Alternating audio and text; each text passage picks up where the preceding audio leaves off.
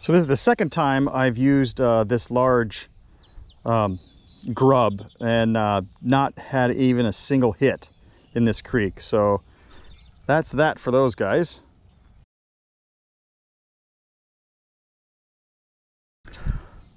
So let's change up the lure. That was the intent of using the swivel.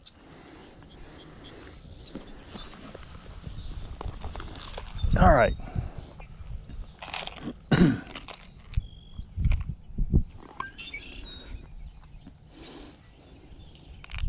Let's try, oh, I don't know. Let's try one of these big ones. Not had very good luck with them, but might as well give them a try, right?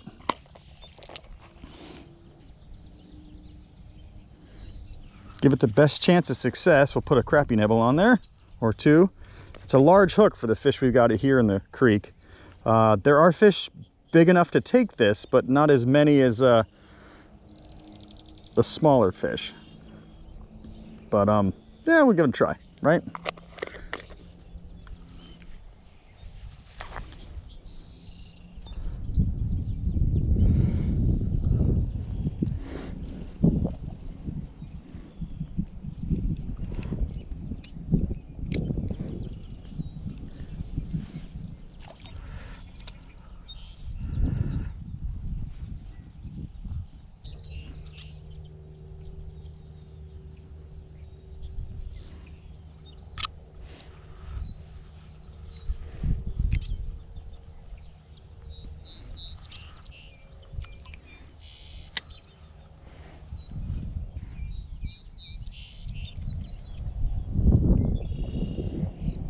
No nibbles at all.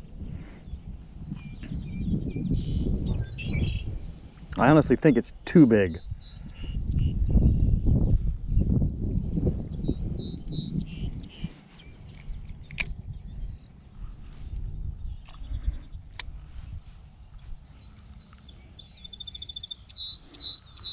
So this is the second time I've used this large grub and not had even a single hit in this creek. So that's that for those guys.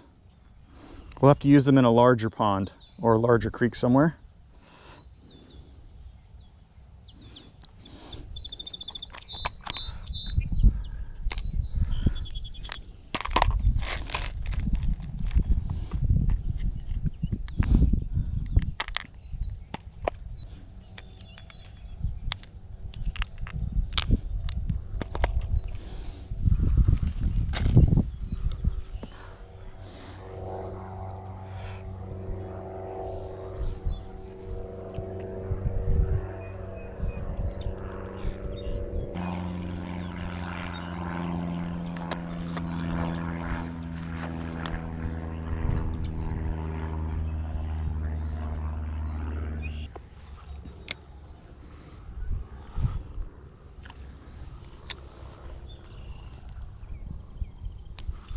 Almost right away, changing the size of the lure, and I get a strike.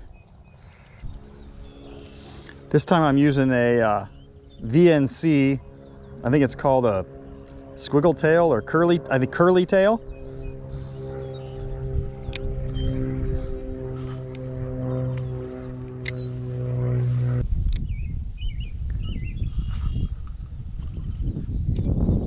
There he is. Oh, I missed it. Darn it. Missed him.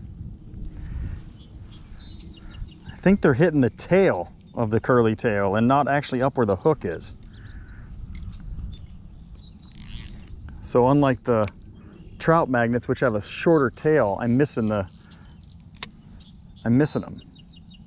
I think. I don't know.